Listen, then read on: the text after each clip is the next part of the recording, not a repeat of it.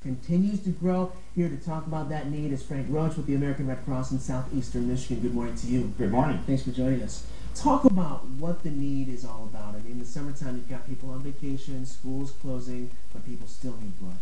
Well, yeah, Andy, the situation is that even though we're on vacation and even though schools are out for the summer, patients are not out for the summer. They still need blood and they still need our help.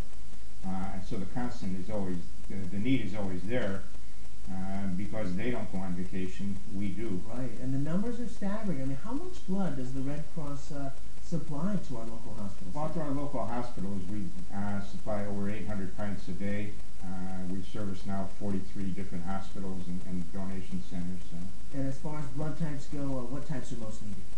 Right now we're having a critical shortage for AB blood, but there's also a shortage of O negative, A negative, and B negative. So any one of those four would really help us out. And really, ideally, you're looking for anybody who wants to donate. Exactly. Yeah. So what's the process as far as donations? Obviously, people are looking for blood drives here, right? Yes. As far as the process, if you're driving by and you see a sign, someone's hosting the blood drive, by all means, pull in. We always take walk-ins.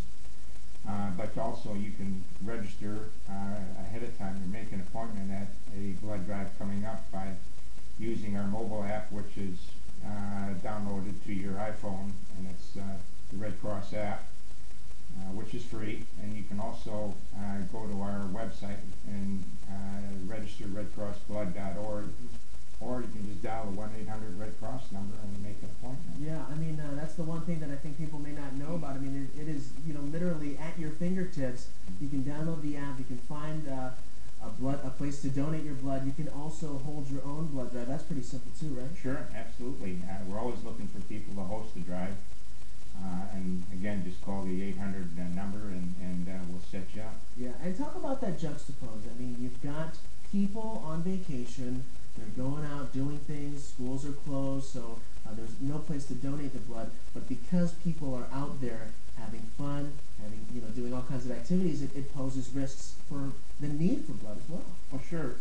On the average, about 2 people less per day donate because of summer vacations, which over the course of the summer creates about 100,000 pints shortage.